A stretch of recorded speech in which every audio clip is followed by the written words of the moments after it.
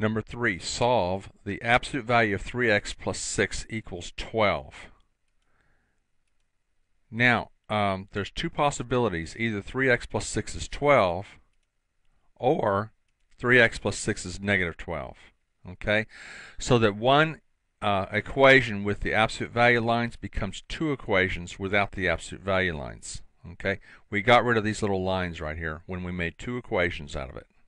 Okay, so we set it equal to 12 and set it equal to minus 12. Solve the left equation. We're going to subtract 6. You're going to have 3x, 12 minus 6 equals 6. Then divide both sides by the 3. Both sides divided by 3. The left equation will be x equals 2.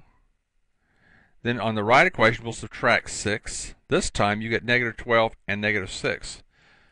So you get 3x, bring that one down, but you get negative 12, and negative 6 gives you what? Negative 18. Now when we divide by 3, we're going to get x on the left side, and we're going to say 18 divided by 3 is 6. Final answer, x equals 2, or x equals a negative 6.